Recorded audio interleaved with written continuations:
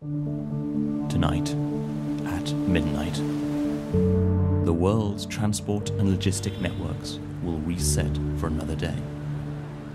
Tomorrow, 100,000 flights will depart. 75,000 cargo, cruise and fishing ships will set sail.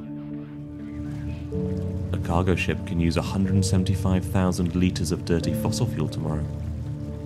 It can release the same sulfur oxide pollutants as 300 million cars. That's a single ship in a single day. A domestic flight for each kilometre travelled for every economy passenger will release 250 grams of new CO2e emissions.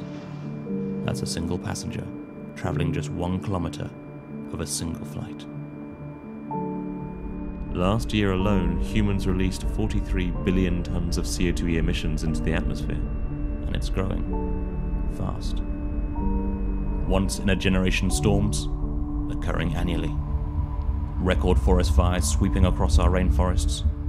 Up to 150 different species becoming extinct every day.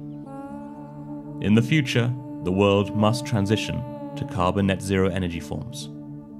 But tonight, from midnight, those 100,000 flights will still depart, and 75,000 cargo, cruise and fishing ships will continue to set sail.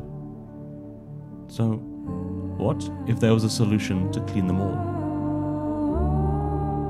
What if we could take the 8 million tonnes of waste plastic destined for our oceans and turn it into an ultra-clean fuel and zeroed out the sulfur oxides?